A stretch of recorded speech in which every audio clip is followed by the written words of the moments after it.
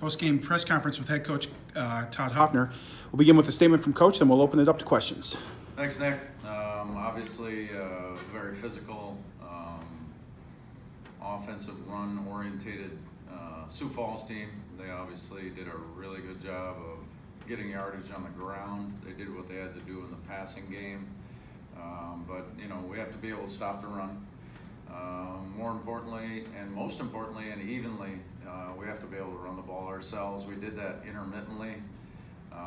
Gallant comeback effort once again in the second half and the third quarter, and then we just couldn't put on any more points on in the fourth quarter until the last minute. You know, it's so surreal. This game is almost identical to the last game, only they passed a little bit more, exact same score. We score with less than a minute to go in the game, the whole 9 yards. So it's a tough deal. I'm really saddened for these seniors to not send them out on a positive note. You know, as coaches, we got to do a better job of coaching, putting our players in a position to make plays.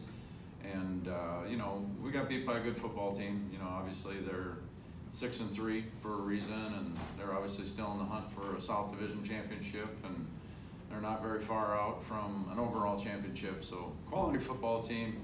You know, we got a lot of work to do, and we've got to pick up the pieces and try and rally and hopefully win a football game. Coach, seeing those last couple of times, big plays killed you all day long, and talk about the big plays against you.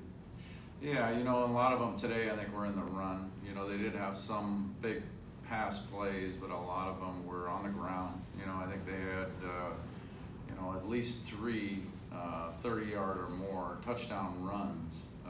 Some of them might have been 50 yards or more, 60, 70. And you just can't do that. You know, we've got to have pursuit. We've got to have the ability to make plays in tight spaces. I thought they were very physical. We just we didn't have enough support to get there and stop them, and they looked really fast today. We did not look very fast, and you know, obviously that young man has got some good speed, and you know, they're a really good football team, and defensively they're very salty, and big plays on offense, you got to make them. Defense, you can't give them up, and I think running the football, we got to run better. We want to get over 200. I'm pretty confident we didn't get there.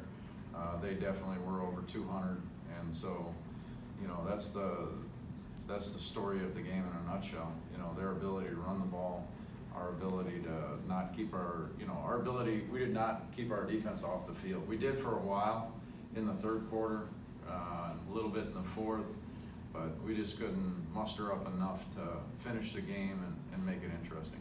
One more, forget the X's and O's. I think coming to this game, you wanted this one for the seniors more than anything. Yeah. Talk about this year's seniors.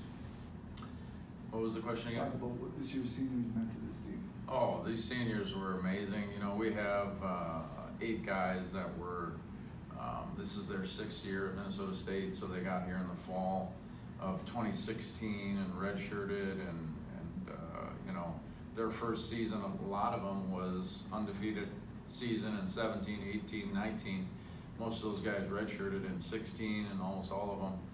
And, you know, they stuck around, they came back, and then we had some other guys. We had one young man that's graduating early due to COVID, so, you know,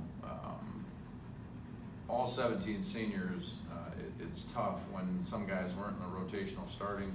They didn't get a chance to play today. We didn't do enough to win a football game, but you know, it saddens me that we can't lead these guys. We can't get them a win and leave Blakesley Stadium with a positive impression, because every team before had won their last game at Blakesley during the regular season, and we had a winning record at home at Blakesley, and this year we're 500. So a lot of work to do as coaches, and this falls on our shoulder. Thanks, Coach.